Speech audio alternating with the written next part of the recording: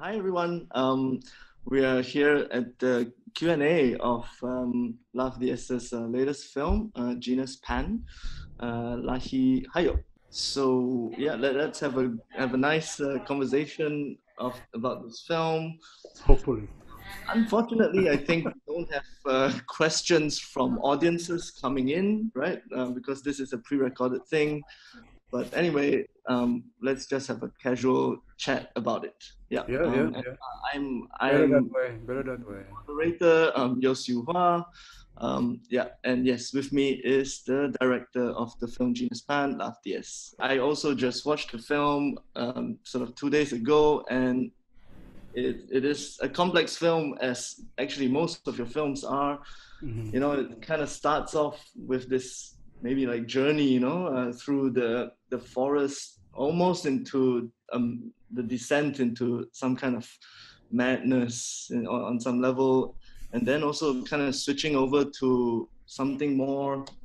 I mean, is something that we've also seen in many of the other films of a certain kind of heavier social critique, or maybe a social realist Mm. film. So structurally also quite complex. Um, I guess maybe firstly, to ask, how did you come up with this film? When did this start? Because we Mm. also know that you are very prolific. You've been making films like one a year. It's sometimes hard to catch up with your films these days. But yeah, so how did all this come about? It started as a short film, actually. I was asked in the year 2015, it's a long time ago. I work on an omnibus that included Kidlat Tahimik and Brillante Mendoza. We did an omnibus called Journey in Malay Filipino. It's Lakbayan. We did an omnibus, and then while shooting the film in 2016, 2017, in an island, in a far-flung island from Manila, threads are coming out while shooting the show. So I said I'm gonna work on a bigger, picture, a bigger film after this shoot. So after making the short, after a few months, we went back to the island, and yeah, I started working on the bigger, version of the film, and it became that Hugaw, Lahi Hayop. The title of the short film was Hugaw, filth, dirt. We were chatting just before we started the recording about this Mm. Hugao Island, and yes, I guess my sense of it when it was mentioned in the film, it sounded like maybe this is a fictional island. You want to talk us through what's up with this Hugao Island? It's yeah, I work on it as usual as a metaphor or something that will conjure what we are as a nation, you know, something that, you know, quote unquote, will represent what we've been through, what we've gone through, what we are now, and what's gonna happen next. So yeah, it's so muddled, it's so mixed up. It's a very complicated culture. It's a complicated system. So the discourse is on that, the complexity of our culture, of our so-called society, the archipelagic structuring of this country where everything is fractured and displaced in a way, and we're all struggling to find that, synthesis where we can call ourselves at some point really a nation, something like that. It's a struggle. It's a cultural struggle in a way. Yeah, because I guess coming off this idea, yeah, that the island is maybe, as you put it, no, it's like an island of dirt, and island of filth, and then quite Yeah. metaphorical. I We have guess it, we have more than 7,000 islands. So that's, yeah. so. Yeah, at some point I was wondering if this was maybe a real island, but maybe I think as the film went along, I think we get the sense, no, that this is a very allegorical style, Yes. which is Yeah, you something got that, a word. You got a word. It's an allegory of that, yeah, of, I guess we can say it right out, no, of Philippines, and maybe how you were feeling, Is Well, it? I guess. the story can adjust to other cultures anyway. So we have the same, you know, every struggle anyway is parallel to every struggle. So it can really adapt to Singapore, or China, or the U.S. or anywhere.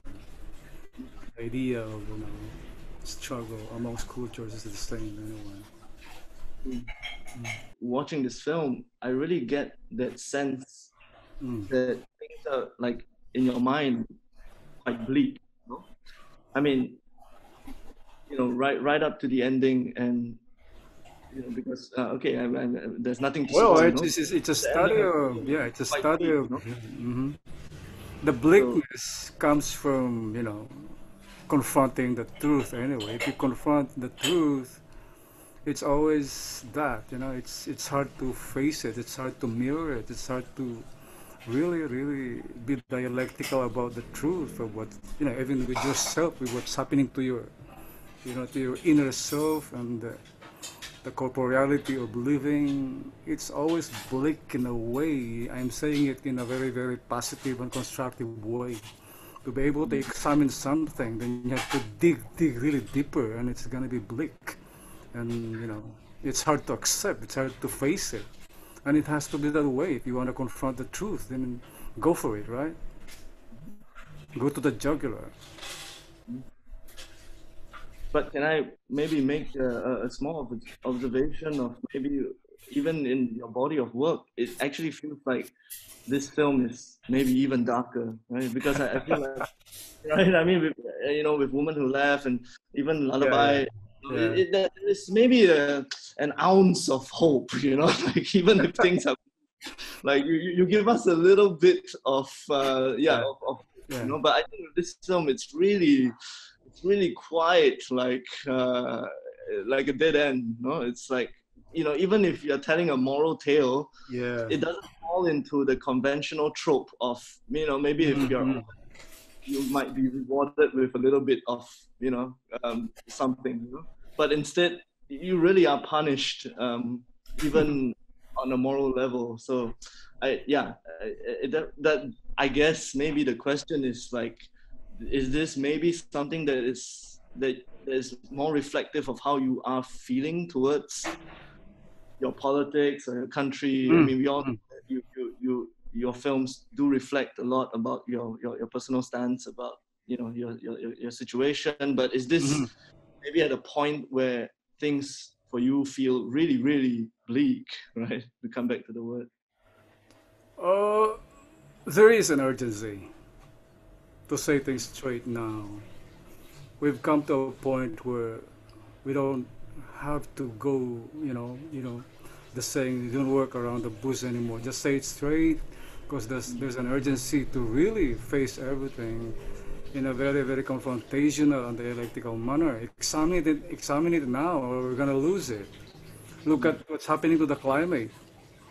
In the next 10 years, it's gonna be really bleak if we don't act.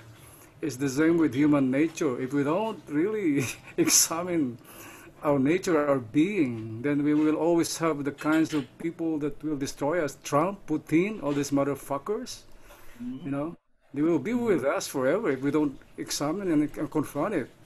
So the thing with Lahi Hai of Genus Pan is that the vision is urgency. Yeah. No, I think we can definitely feel that. But yeah, talking about this human nature that you brought up, Mhm. because I think it directly addresses maybe Yes, with title of the film, right? yes. Like, your picking of this title of the film, Genus Pan. Mm. Uh, it also roughly, I guess, translates to some kind of like the species of the chimps or the apes, right? Yeah, that's what we are. Yeah. Us. Yeah. Yeah. Which there's this very interesting scene where, I guess in the radio there was a discussion in this radio show, about the nature of the animality of apes and Mhm. and chimpanzees. And we still And have it. Mm. yeah, we still have it. And I think Mm. you draw a very, I mean, the more obvious link here is this idea of like like jealousy and possession Yes, and yes. right, yeah. So Megalomania, selfishness, it, self-absorption, all those things, distraction. The very fact that you can hurt another person, that's being an animal. You I can mean, you can be very simplistic about it in a way. Look at yourself, how you deal with your mama, your father, your relationship. Half of it, or more than half of it, is very animalistic in a way. You're possessive. You get angry easily. Emotions overwhelm you so many times. Not you're rational. So that's being an animal in a way. I mean, would you say that any of the characters in your film actually managed to transcend this animality? Transcendence comes with a lot of struggle. So uh, I don't know. We hope that at some point in our lives we can have that kind of plateau where we can really look at ourselves as real humans or human beings. It's a long struggle to be able to achieve that. The so-called self-actualized human being, where you can be very altruistic, rational, takes over emotions, So it's a long struggle to be able to achieve that, the so-called transcendence of the human being to a real human being. Which you paralleled with like super religious figures, no? I mean, it's almost a joke, Well, but there are examples of that, but it can yeah. be, you can go to Karl Marx, you can go to Beethoven, you can go to, you know, uh, a self-actualized human being doesn't have to be very religious. That's connected with, the supra religions of the world. You can be an atheist, but you're a very altruistic person. You don't think of yourself. You always think of, you know, checking humanity, trying to improve humanity, trying to correct things. So I just made examples of Buddha, Jesus Christ, and all those religious persons as examples of self-actualized beings. And I guess this is maybe a good place for me to ask that this idea of maybe this religious people actually in the film, really I think the religiosity of the film really comes out in a very strong way, maybe even stronger than in your other films, no? Just because you Yeah. have this I guess super pious kind of character in Paulo, but you also see it in the rest of the film because it is this kind of like Lenten period, right? I guess Yeah. this The of Catholic perspective is very Filipino in a way. So that's culture. So I cannot very, escape that, very but I strong. cannot escape that part of it because that's Yeah, us. It's Filipino. yeah. But there's also a struggle, no, in this film because the religiousness of this Catholicism, we can't be saying it's put in either a good light or a total, right? It's a struggle of the character, but at the same time, I think when I watch the film, I get a sense of maybe how film wants to criticize a little bit about the way we believe in things, right? Mm-hmm. Whether is it in the superstitions of the Hugao Island, right, Mm-hmm. or like our more extreme beliefs about the salvation of religion, no? Yeah. These elements in the film come up quite strong. Yes. In Yes. watching it, um, would yes, I mean there are points I would even say that maybe the superstition sort of continues to entrap the Mm-hmm. people, right, who continue to believe in them. But is that maybe a certain kind of naivety that you are trying to explore in the film? Well, it's a moral discourse. The film is a moral discourse, a discourse on morality. How man's perspective on the issue of good and evil, on the issue of good and bad, is always shaped by, the environment. In the case of the Filipino, the the Catholic perspective, the 400-year struggle of colonizations under Spain and then America. So it's when you talk about moral reckonings, well, let's be specific on individuals. They're shaped by those things. You know, colonization for poor people is something very alien to them. They couldn't discourse about it. They couldn't, they couldn't articulate on why they are so fractured in a way as individuals and as a society. They couldn't dissect why. The questions always is how and what. They don't go to the why, which is very dialectical. How and what is just the exigency of the daily things, food, the heat, what they see as very, very naive in a way. So that's a big part of the discourse of the film, how these things shape, the issue of morality, how individuals discourse on those very, very fundamental things in life. The issue of good and evil, the issue of, even death and rebirth, they don't, it's always shaped by the environment. Culture is that way, yeah. So in the case of Andres,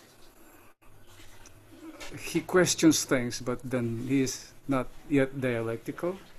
He couldn't articulate well why, but he's going there. He needs to be educated to understand why. And in the case of the religious guy, Paulo, it's very fundamental for him. The issue of morality is based on, God, the teachings of Jesus Christ, of Catholicism. And the other guy is very, very cynical about the world, but he is still shaped, at least, by myths, the myths of, their existence in the island. So the discourse is always that, with these individuals, yeah. I guess from how I see it, maybe to bring back with this idea of the title itself, right? That the how and why question is always maybe exists on the level of the animality, right? Of like the yes. How do we find the next meal? How do we the exigencies of daily life, yeah. Yeah. But I'm also wondering, I think oftentimes we are looking at maybe even the spiritual and the religious to answer the question of why, to even try to use that.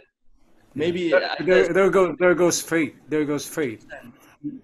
Faith for them will answer everything, and that's why they couldn't, create a constructive or progressive way of thinking.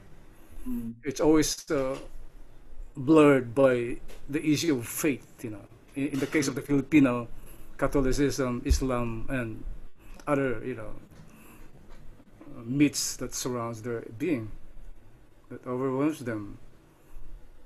So it's always important to really educate people on a very, very, dialectical manner, to be very critical of everything, not to, fall on the shortfalls of having beliefs like, the one that's offered by religion, which is an easy fix for problems, for, things like that. Religion always gives that, just have faith in God and you're safe, There's always that thread of, emancipation, and it's always answered by myths like religion. Or myths that were created by the smugglers too. Yes. The myths, the myths of the culture. It's a mix of that, A mix of those things always. That's why it's very hard to really push society to move forward if the things that always overwhelms perspectives and beliefs is always based on, religion, myths, and not on truths, it's and again, truth. The issue of truth is always very broad and relative. So it's as a hard discourse always. How do you create discourse with people that will push him towards that to be constructive and progressive? I think that's the bigger struggle, to be able to, get us out from the route of being animals, of being still in that, species, the genus Pan. Thank you for your insights on this. But Oh for yeah, the anytime, man. for the viewers who also follow maybe the rest of your body of work, maybe Mm. I think it would be interesting for us to know, um, maybe with Genus Pan, how have you found also, new ways to approach your cinema, right? I think when we talk about Lav Mm. Diaz's cinema, I think many times, you know, scholars or critics, Hmm. already come up with some ideas of what your cinema is. But Black, then, the black and but white, the slowness. it's also, yeah. But I'm gonna say that it's actually constantly also growing, right? Because Yeah, I keep you I keep searching for new ways to say things always. I'm the use, always it's always that. yeah. I mean, with Genus Pan and maybe with your next project, I'm sure you have quite a few already lined up. But Yeah, but we're shooting next week actually, finishing a new film. Yeah. are you seeing like maybe a different approach, to how you are going to take your cinema? It's not a different approach, but for me it's always growing. Mm. I adjust things on issues of the demands of the work always, or even the demand of the nitty gritty, the little things. I don't really impose any kind of an idealized kind of a structuring or form with my works. It's always growing. I'm always open to threads or how to go about things. There's no real structure in a way. All right. Mm. Mm. No, no, again, thank you for your Yeah, yeah, sharing. yeah, Yeah. yeah, man. Thank you so much.